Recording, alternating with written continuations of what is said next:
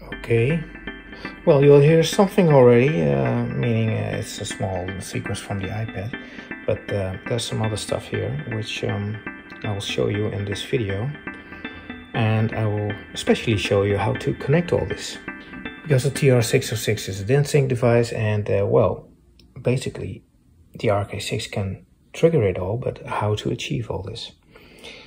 But first, what we have is a DINSYNC to 2x mini jack cable, which you can plug into the sync input of the 606. You set the switch to be input, and now these two plugs here, they need the clock signal for DINSYNC, and the other one needs the start-stop signal.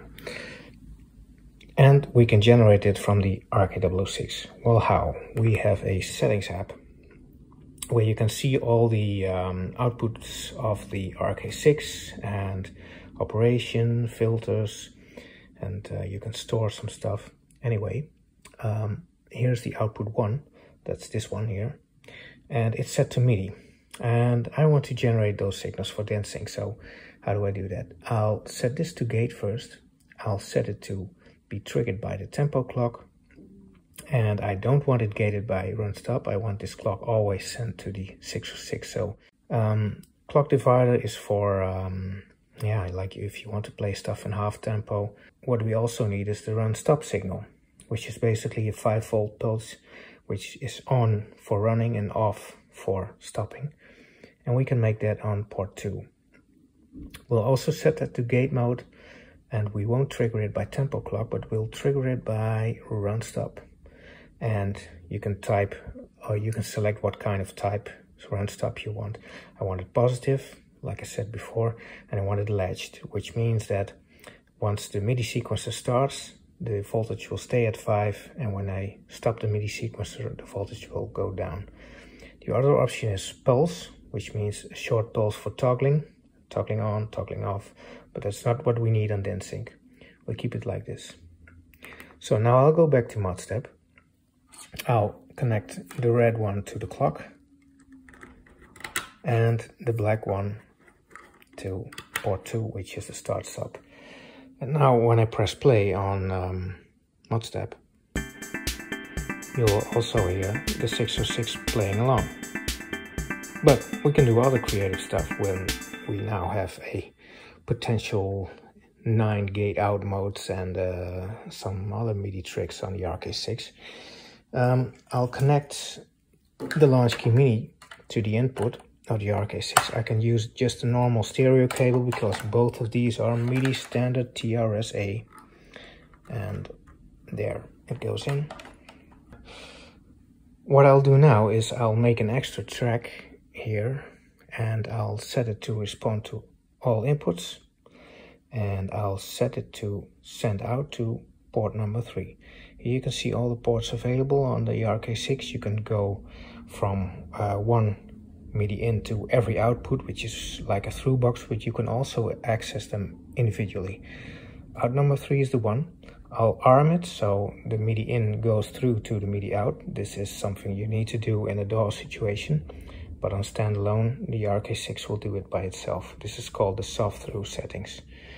Now when I press something, you'll see that on port 3 there's MIDI coming out. But now I'll change this from MIDI also to a gate. I take output 3, set it to gate mode, and I'll set it to respond to individual keys. Note number 36 plus output, which means number 36 is this one, which would trigger output port 1, output port 2, 3, 4, 5, 6, 7, blah blah. Okay. Oh yeah, there's another thing. Of course, I want it to be effective, not only on run stop of the sequencer, I want it to be always active. And the latch means we want to have it high on node down and low on node off. See, like this. So now I'll go back to MODStep and I'll see when I play port 3, 1, 2, 3 here. Yeah, a pulse comes out on number 3. This is a solid pulse, but because of the refresh rate on my camera, it looks like it's pulsating, but it's just on, off, on, off. So now I can replace the start-stop signal by MIDI start-stop and make it happen by this little key here. So now, when I play my little sequence again, the 606 won't start. But when I press this key, I can manually start the 606. When I release it, it stops again. So I hope you notice now as well that I can just program a start-stop track on my sequencer.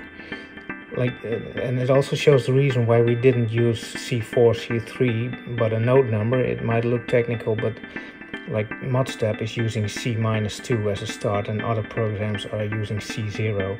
So now we just count up to note number 3678, which would be D1. Oh, it's already active. So now I can, for example, have the 606 play around in half time of the track. It now starts and stops halfway. I can trigger it again a few times.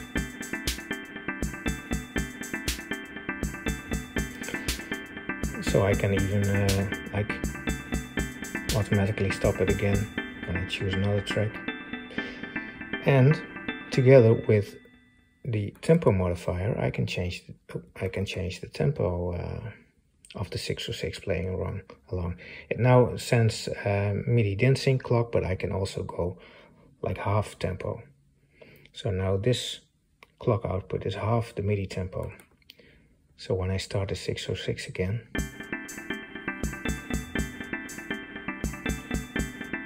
it will play along in half time. I can best show this again by plugging it back to normal MIDI start-stop clock.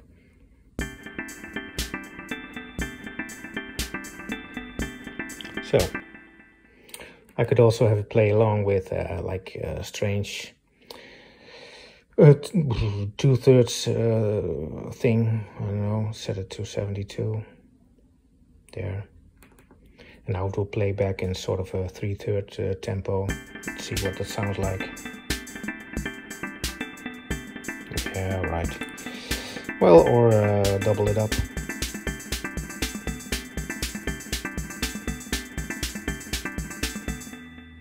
Anyway, you can see with the combination of smart plugging and filtering and modifying, you can really integrate DINSYNC machines with MIDI stuff quite easily, and very flexible as well.